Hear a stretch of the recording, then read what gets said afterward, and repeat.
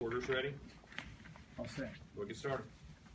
All right, well, obviously, I thought our energy level, as much as we were disappointed about the energy level last week, the first half, I thought our energy level this week, as we came out and approached the game, was much better. I think our play was an indication of that, so I was pleased with the way our guys came out.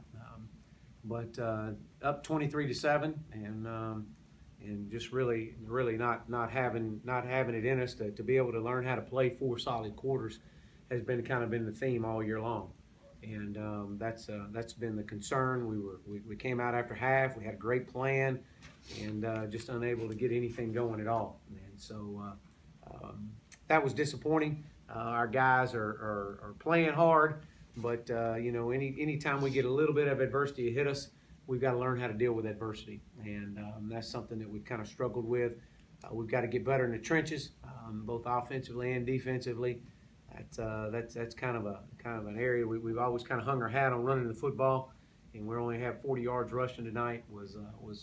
You can't beat a team like that with 40 yards rushing. So got a short week, so there's nobody feeling sorry for us, and nobody gonna feel sorry for these guys. We're gonna get back in here and go to work and travel down to Houston. The rushing numbers obviously skewed by the sacks. From your perspective on the sideline, were those sacks more on the line, or was Matt holding the ball too long, looking downfield, trying to create something? Yeah, I think it's a little bit of both. I know a couple of times Matt had an opportunity just to throw the ball away, and it runs out of bounds, taking a couple of sacks, holding the ball a little long, trying to make something happen. As far as just a straight coverage sack, I don't know how many of the 8 were just breakdowns up front. I don't know that.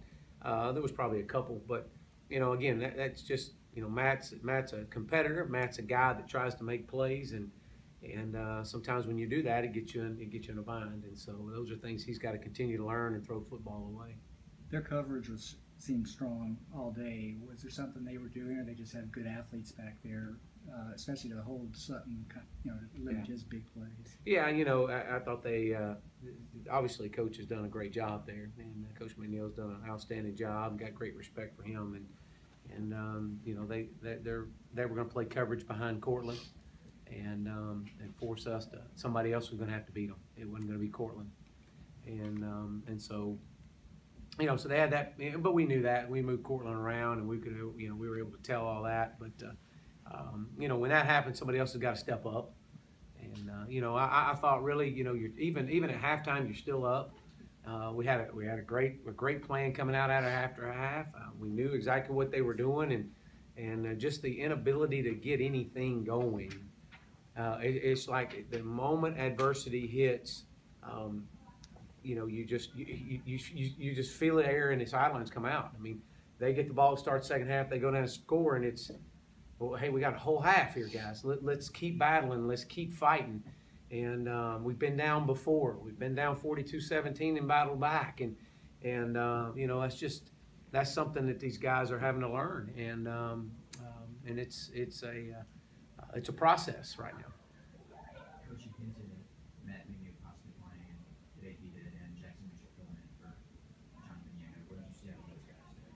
Well, I have to go and watch the film. I mean, I thought they did okay.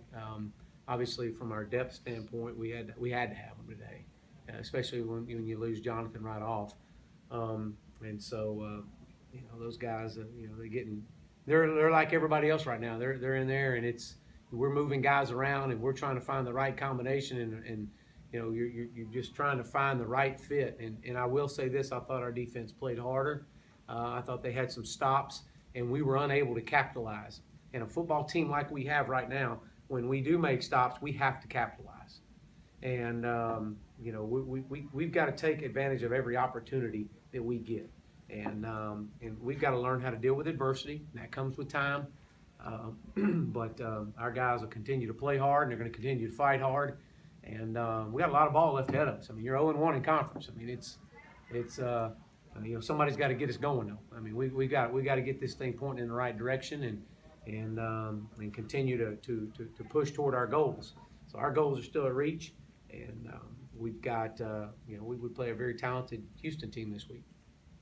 Well, you had Kyron Mitchell playing at the star there, Mm-hmm. and Shaq playing with the Yep. actual safety. Did you think that led to improvement in you guys? You know, I did. I thought so. I thought Kyron made some plays, and I thought Shaq made some plays. Again, it's when they put the what was it, Summers? Is that who? Yeah.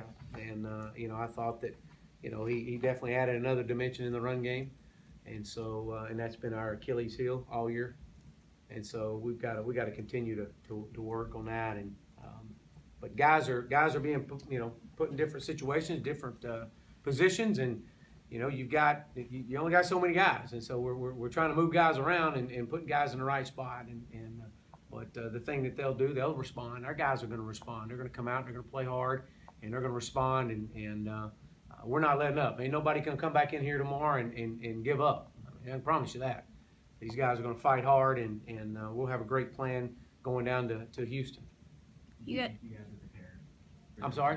Were you prepared? Do you feel prepared enough when they more attention on Portland? Do I feel prepared for Did what? you guys feel as an offense prepared for them to?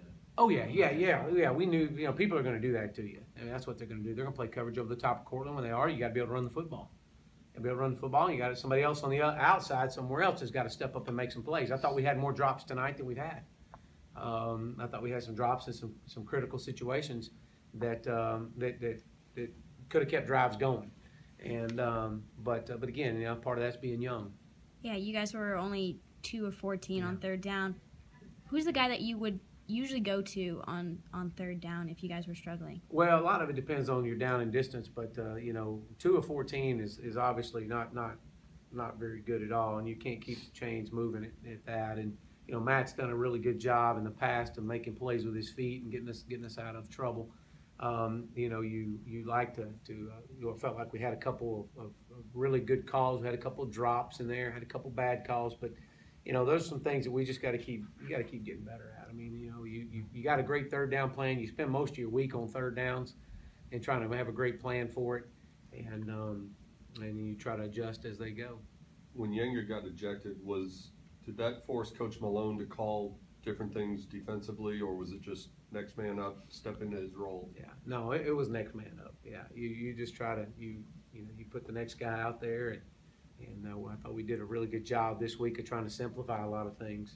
I thought that was my challenge to our defensive staff is let's just get good at something. Let's simplify some things and get good at something, and that was an area that we felt like we could do, and so it was unfortunate that we lost him, but and somebody else had to step in and play. How do you assess the offensive line? I mean, you can look at the numbers and not a good day for them. What did you see?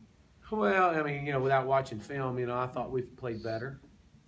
I really do. I thought we've had better games, but my disappointment was I was really hoping we could run the football a little bit more than what we were able to. But again, those 8 sacks are not all on the offensive line. By no means of that, but I thought they did some good things at times. I really thought our protection was good at times, and we just we held on the ball and you got to be able to step up and throw the ball away, find your check downs, and get to the next your next read.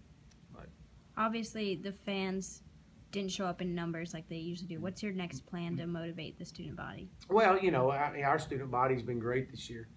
Again, I've said it from the get-go. You got to put a product on the field. Our guys have got to perform, and they have been. They're working hard. Our guys are working extremely hard, and our fans are great. I mean, our fans will be back, and we need their support. We need them now more than we ever need them, and appreciate those that were there and stayed. But I think I've reached out to every organization and shook just about every hand, and so we've got to continue to get better at putting the product on the field.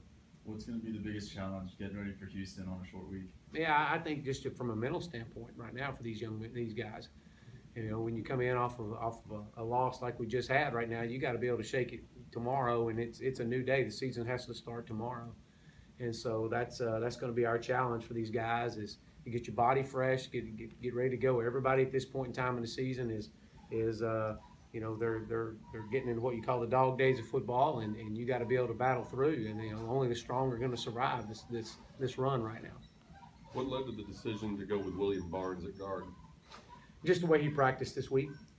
Yeah, just the way he practiced. I was pleased with the way he practiced, and he brought a little bit of fight to him, and again, we're trying to find the right combination up there with some injuries that we've had. So I thought he did well. I know he was really communicating on the sidelines. Okay, thanks a lot, guys. All right, Appreciate thank that. you.